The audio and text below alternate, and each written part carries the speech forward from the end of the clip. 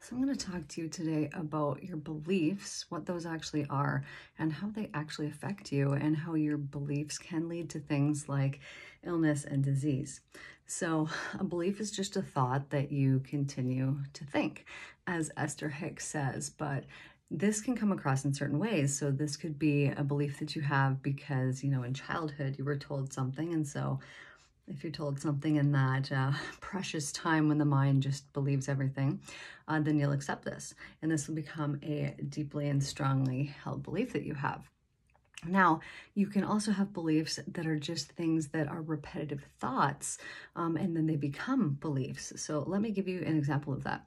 So here's my example. If you were, let's say you're in high school, and you think that maybe people don't like you, and you notice that there's a group of people, they're standing around, they're all talking, you're overdoing your own thing, and you see one of them, look over at you and then turn back to the group and continue talking. Now, depending on your beliefs and what you think about yourself, there's a pile of different outcomes that could come from just something so simple as that. Now, let's say that you think that people don't like you. Well, then very often that thought will go to, they're talking about me, they don't like me, and whatever that is. Now, this belief would have been something that was already in place. You would already believe, that, people don't like you, that you don't fit in, that you're not acceptable.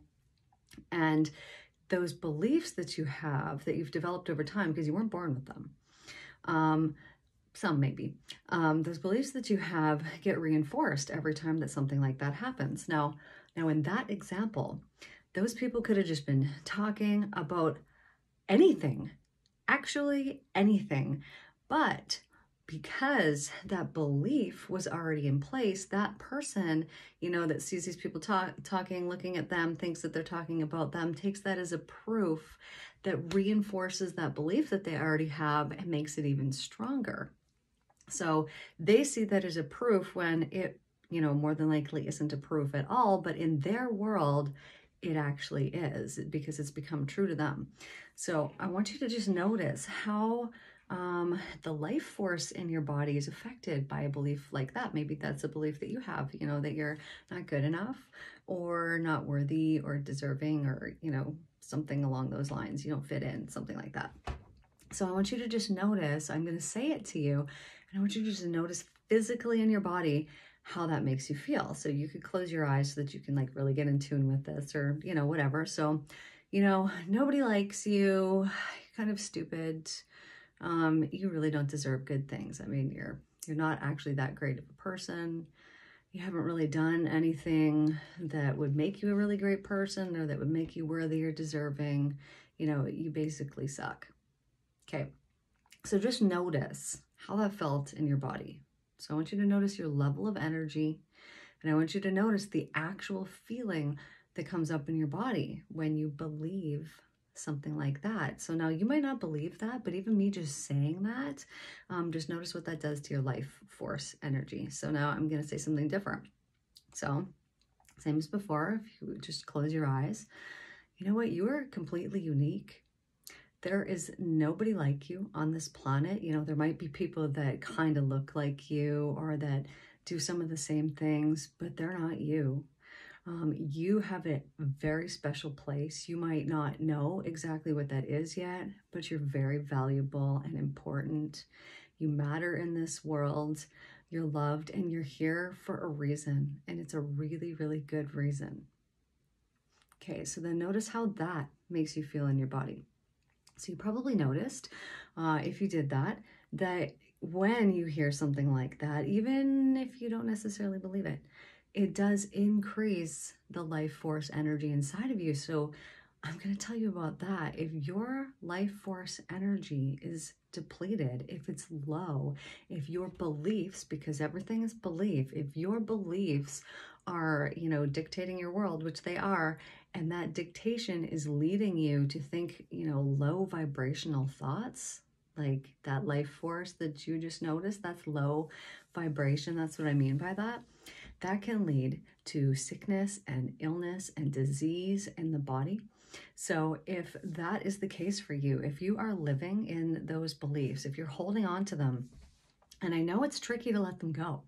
Like, you have those things and they could have been there for such a long time. I have had clients, one in particular that comes to mind right now, that as an infant had a sibling, you know, they figured this out in a session. Obviously, they didn't just consciously remember it, had a sibling speak something really negative over them, and it led them their whole life, their entire life. This person is 68, to believe that they weren't lovable.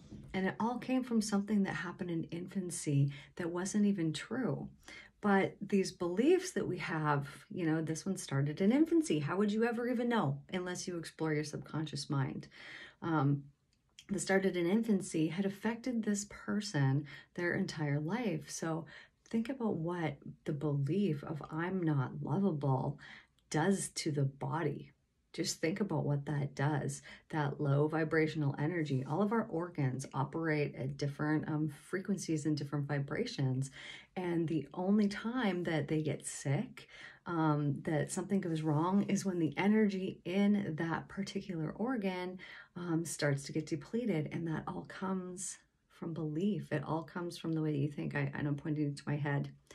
I don't know where the mind comes from. There's really no way to know, but you know, that's the place that lights up, you know, just like a lamp, you turn it on, that's where we can see the, effects of it, but that's not where the energy originates. So anyways, totally different topic. Don't know where the mind comes from. But when you notice these things, so, you know, Jesus said, you will know the truth and the truth will set you free. So I want you to think about those beliefs that you have that are low vibrational. Do those make you feel free? No. And it's because they're not truth. So when you start believing the truth, which the truth is that everything is love. Everything that exists has that little bit of space. You know what scientists call space because they just don't know what it is. That is love. And the only thing that separates us from that, from being in that flow of that all the time, is our ego, which really is our beliefs. It's the things that we think about ourselves. It's the things that we think about other people. It's the things that we think about our world. And those things really do, your beliefs, your thoughts, really do affect your life. They affect your environment. They affect the people around you. You've probably noticed that there's certain people that when you're around those people, you feel really good. They have a high life force energy, high life force. There's certain people as well that is not the case, and you can feel the depletion of your energy begin to show up when you're around these people. The only difference is beliefs. The only difference is the things that we think. So it is extremely important to think thoughts that increase your life force and that get you closer to the truth. It's just so important to cleanse away, to get rid of, and to eliminate, because they're not necessary, they're not needed. We don't need any of those beliefs that are harmful to our life force. They're actually killing us. So it's like, we don't need those, because not only are they killing us, but they're not the truth. And who wants to live, you know, in something that's just not the truth? I don't. So that's the video for today.